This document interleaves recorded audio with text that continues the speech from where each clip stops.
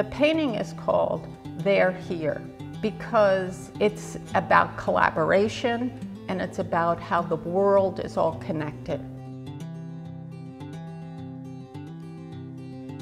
It started out as a watercolor on paper back in 2008. What we painted was water.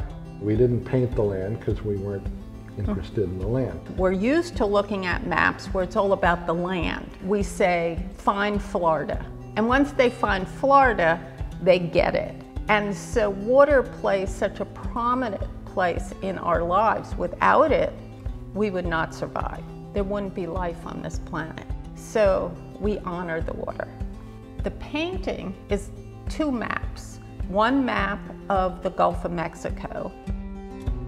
On top of that is a map of all the currents of the world.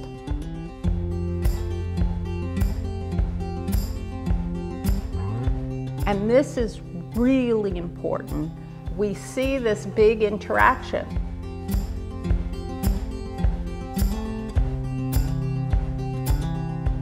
We have done a lot of research, and we know sometimes the science can be very detailed and complex. As we evolved our knowledge of water and the problems with it, we added the tarpon jumping out of the water. The tarpon is an image we've used for a long, long time. It's meant to represent all the creatures in the water, and all of them are saying there's issues.